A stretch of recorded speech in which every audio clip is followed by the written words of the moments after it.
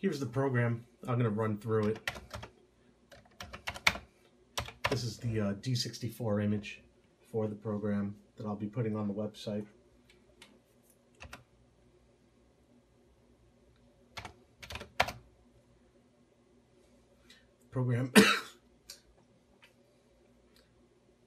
The program is going to check for radio connectivity, and it's also going to check to see if a calibration file exists.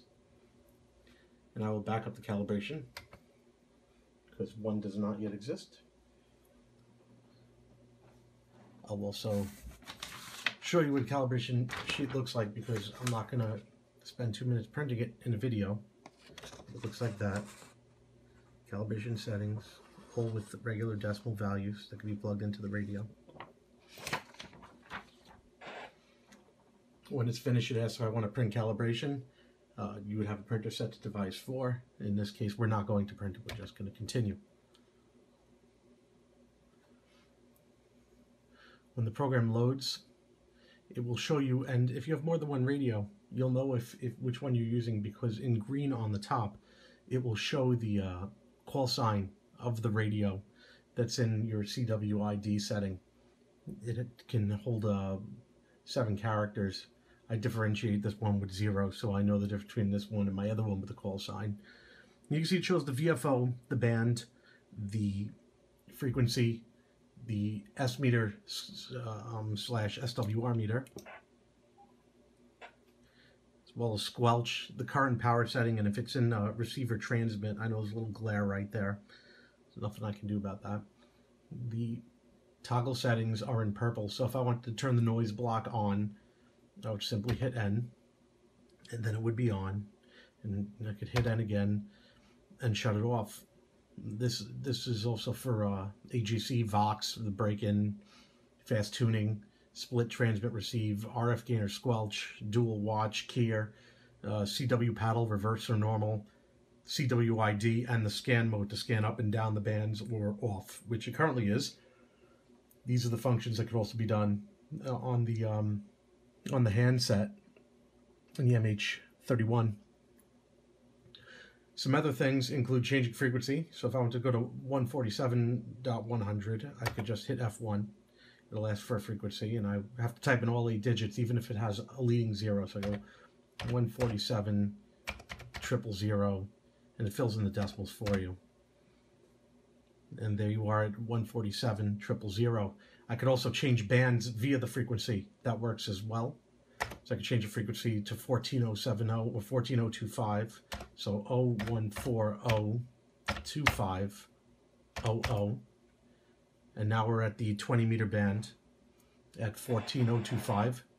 Obviously, the mode FM would be inappropriate for this band. So I could actually go to CW. And that would be an appropriate mode for this frequency. If I go back to 14070, or actually 147.120, we'll do that now. Back on 2 meters.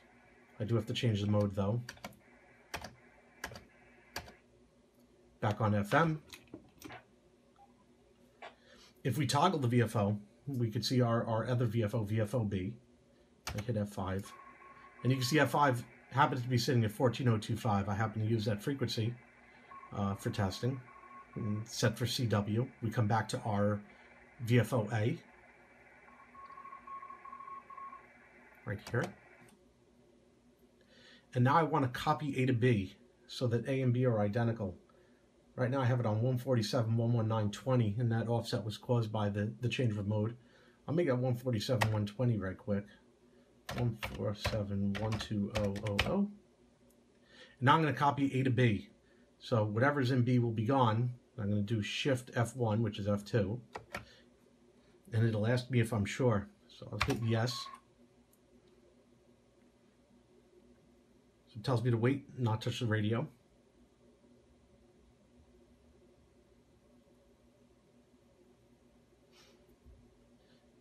It's completed.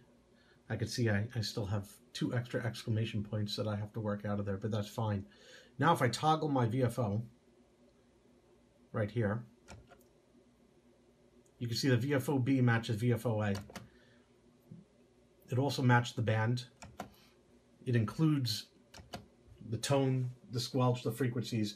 It's a mirror copy of A to B.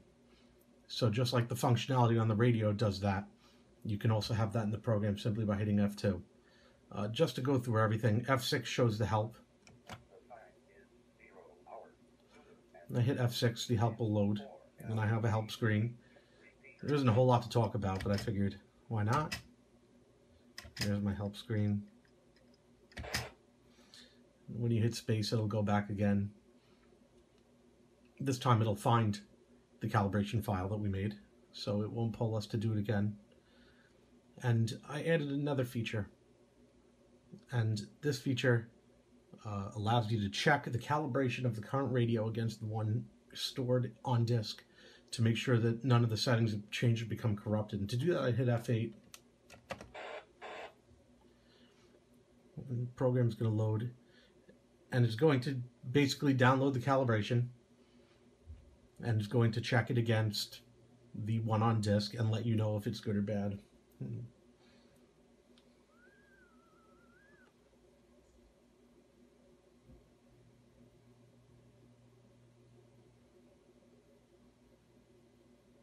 there you go, you can see the calibration is passed, and it gives you the option again to print the calibration. So if you wanted to print a good calibration, this would be a good way of doing it. I'm going to hit no. It'll take us back to our main program again. The other thing is the ability to toggle power.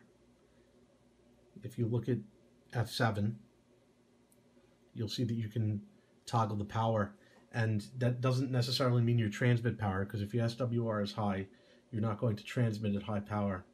But I'll hit F7, and you can see it goes to low 3, low 2, low 1, then back up to high. Also, I put a function in, because I use it quite often, is F4 is to turn the charger on or off. So if you have the battery that you want to charge, you can just hit F4, and you can see the charger turned on as well as on the radio, and allows the battery to charge. So this is the program. I was able to come full circle and find a good end for it. Go through some troubleshooting. Like I said, I have to remove those 2 exclamation points. Other than that, I'll just show you that the radio does, while I don't support it, it does work on memory mode, and I'm going to change it to memory. And if you change it to memory, all of the things that are done, obviously there's no copy A to B because these aren't VFOs, but if I go to different memory locations, it will be reflected. The settings still work for them. I'll put it back on VFO. So that's the program. I'm done. I hope you enjoyed. Thanks for watching the video.